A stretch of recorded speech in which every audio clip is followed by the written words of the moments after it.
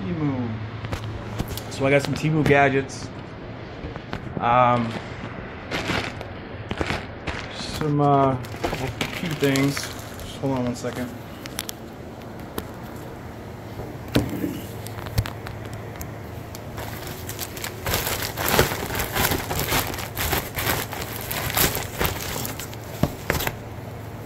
Radar detector.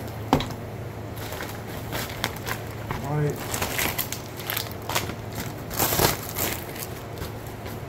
So, there hasn't been many reviews on this particular radar detector. Probably because it's from China. All this is from China. Temu, China. I got, let's start with this right here. So, first off, packaging is actually pretty decent, pretty good considering the price. This is a just one of those cigarette lighter extensions. The first initial feel is actually pretty good. Cable is really doesn't feel cheap at all. It's actually pretty heavy duty. And just so you know a little bit of my background, you know, stereos and cars and, you know, bikes and stuff, that's my thing. So, you know, doesn't feel cheap is what I'm getting at. This feels like your you know, the Black Web, AutoZone, you know, one of the more higher end type of plastics is what this feels like. Doesn't feel like that cheap chintzy plastic. So let me flip this over. Let's look on the back here. It says USB 1. What do we got here? 3 amps, 6.5 to 9 volts, 1.5 amps.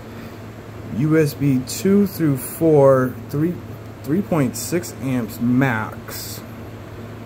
I don't know what that means max, but 180 watts for this little thing. It's actually pretty decent, and it also comes with some double-sided stick, you know, to stick it, and some cable management. This is for cable management, and it comes with 2 extra fuses. So surprising. That's kind of surprising. I think I paid. I think this was only like $7, something like that. It's pretty decent here. Let me just prop this up right here for a second. And you can get into the manual a little bit.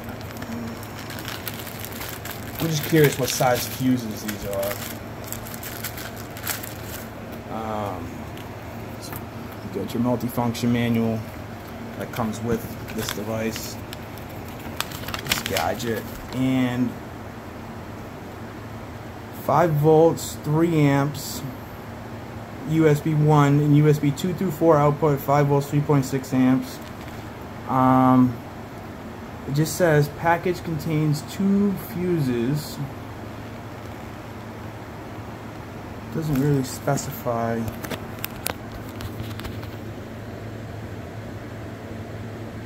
LED indicator, which is, like I said, for the price point for $7, I mean, I doubt you can go into